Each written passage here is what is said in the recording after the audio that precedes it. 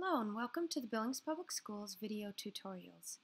I've been doing a series of tutorials comparing iOS 6 and iOS 7 on the iPad, and every time I do my tutorial, my iPad that has been updated to iOS 7 has had the incorrect time.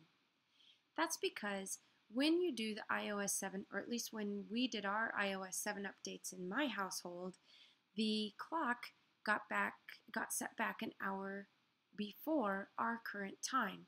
So I keep thinking I'm going to show people how to change their time. Well, now's the tutorial that I'm going to show you that. So let's go into our settings. What I'm going to do is I'm going to come over here and tap on settings, and then that's going to pop me over on the left hand side. I want to actually tap on general, which is already set, and you can see I've actually even scrolled to where I need to be, but let me show you how I got there. So when you tap on general, it looks like this, but if you take your finger and you scroll down on that right hand side, you're going to see date and time.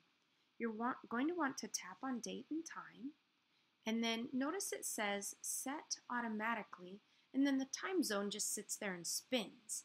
Well, what we need to do is we need to change the time zone to be accurate. So I'm going to turn set automatically off. And the way that I'm going to do that is I'm going to tap my finger on this on-off button. When I do that, then I can see, well, wait a minute, the time zone is set to Cupertino, and my time zone is Denver.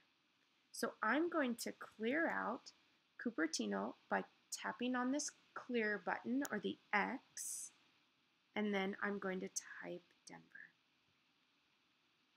I will select Denver. And notice now, instead of it being 7:24, it is 8:24. And now I can go ahead and jump back to that set automatically, tap my finger there to turn that on, and ta-da, my time is now set correctly. So I'm going to go ahead and tap back to my general and tap my home button. And now all my calendar events and everything that has anything that's connected to the correct time will work properly.